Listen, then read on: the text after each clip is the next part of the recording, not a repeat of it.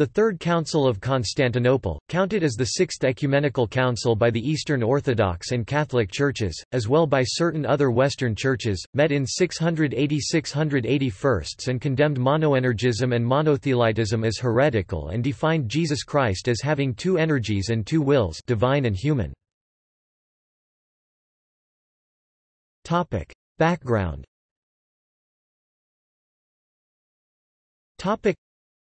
The council settled a set of theological controversies that go back to the 6th century but had intensified under the emperors Heraclius r. 610–641 and Constans II r. 641–668.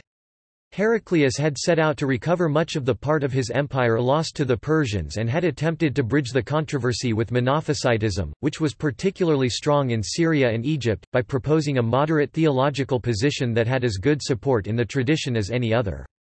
The result was first monoenergism, i.e. that Christ, though existing in two natures, had one energy, divine and human. The second was monothelitism, i.e. that Christ had one will, that is, that there was no opposition in Christ between his human and divine volition. This doctrine was accepted in most of the Byzantine world, but was opposed at Jerusalem and at Rome and started a controversy that persisted even after the loss of the reconquered provinces and the death of Heraclius. When Heraclius' grandson Constans II took the throne, he saw the controversy as threatening the stability of the empire and attempted to silence discussion, by outlawing speaking either in favor or against the doctrine. Pope Martin I and the monk Maximus, the foremost opponents of monothelitism, which they interpreted as denying a human faculty of will to Christ, held a synod in Rome in 649 that condemned monoenergism and monothelitism. At Constantinople in around 653, some accused the Pope of supporting revolution. This was regarded as high treason, and Martin was accordingly arrested, tried, condemned and sent into exile, where he soon died. Maximus was tried and tortured to death. Martin and Maximus' position was supported by others at the Council of Constantinople. Preparations.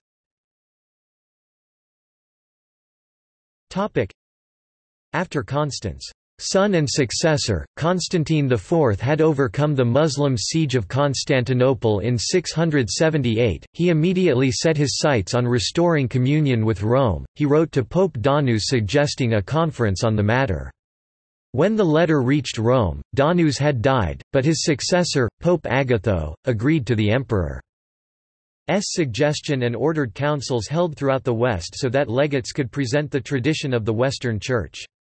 There was a synod in Milan under Archbishop Masudus, another synod was held in 680 at Heathfield over which Theodore, Archbishop of Canterbury presided. Pope Agatho then convened a synod at Rome at Easter 680, with representatives from the regional synods. Then he sent a delegation to meet the Easterners at Constantinople. The delegates set out bearing two letters, one from Pope Agatho to the emperor, and the other from the bishops of the Rome Synod to those gathered in Constantinople. In the meantime, Constantine summoned Patriarch George I of Constantinople and all bishops of his jurisdiction of Constantinople to a council. He also summoned Patriarch Macarius of Antioch, a Byzantine appointee permanently resident in Constantinople because of the Muslim occupation of his see. Proceedings.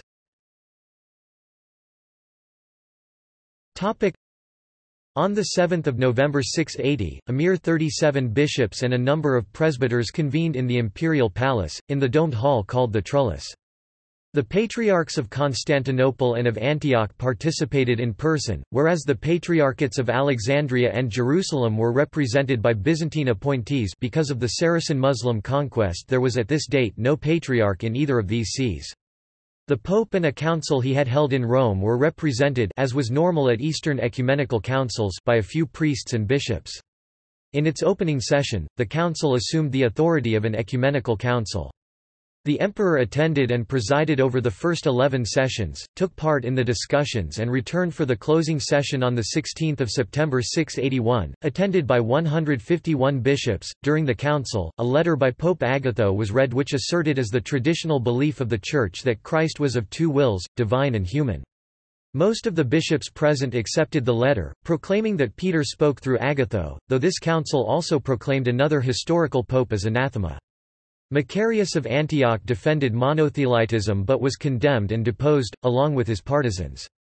The council, in keeping with Agatho's letter, defined that Jesus Christ possessed two energies and two wills but that the human will was in subjection to his divine and all-powerful will. The council carefully avoided any mention of Maximus the Confessor, who was still regarded with suspicion. It condemned both monoenergism and monothelitism as heretical and included those who had supported this heresy, including Pope Honorius I and 4 previous patriarchs of Constantinople. When the council had concluded, the decrees were sent to Rome where they were accepted by Agatho's successor, Pope Leo II. At some point during the council's proceedings, a monothelite priest claimed he could raise the dead, thereby proving his faith supreme. He had a corpse brought forth, but after whispering prayers into its ears, could not revive the body. See also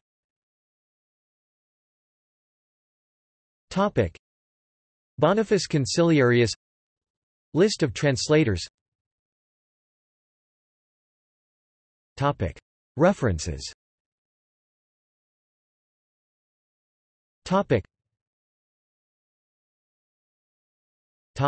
Bibliography.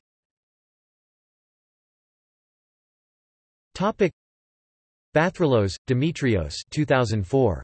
The Byzantine Christ, Person, Nature, and Will in the Christology of Saint Maximus the Confessor. Oxford, New York, Oxford University Press. ISBN 978-0199258642. Concilium Universale Constantinopolitanum Tertium. In Acta Conciliorum Oecumenicorum, Esser. 2, 2.1-2, ed. R. Riedinger, Berlin 1990 and 1992. Economou, Andrew J. 2007. Byzantine Rome and the Greek Popes, Eastern Influences on Rome and the Papacy from Gregory the Great to Zacharias, AD 590–752. Lexington Books. Havorin, Cyril 2008. Will, Action and Freedom, Christological Controversies in the Seventh Century. Leiden Boston, Brill. Meyendorff, John 1989.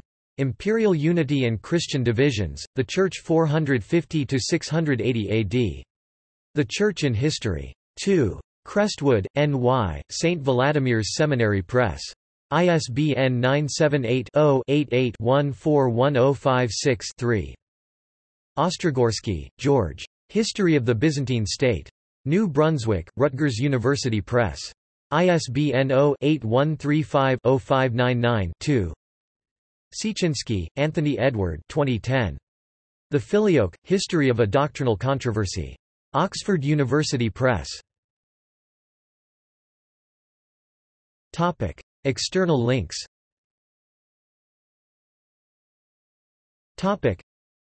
Original text taken from the Christian Classics Ethereal Library at http://www.cel.org, which is in the public domain.